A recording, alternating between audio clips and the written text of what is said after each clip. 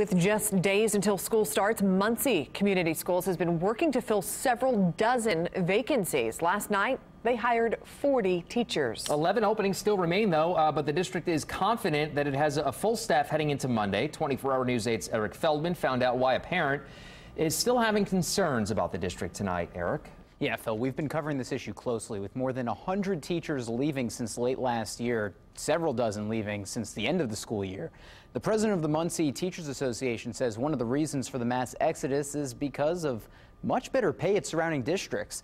With school starting next week, the district has been working nonstop to fill these openings, announcing 40 last night. Now, one parent of a fourth grader in the district and the MTA president give credit to the school for their work to fill many of these posts, but concern does still remain with all these rapid hirings.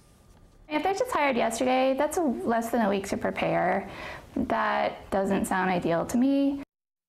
The school district wouldn't speak with us on camera, but talked about optimism for the start of the school year and said today's teacher orientation did go smoothly. We were told 11 vacancies is still a little high to start the year, but a couple more resignations are on the way, so the district will have more jobs to fill. So yes, there is some concern from parents and the Teachers Association, but everyone hopes for a smooth start to the upcoming school year. I'm Eric Feldman, 24-hour News 8.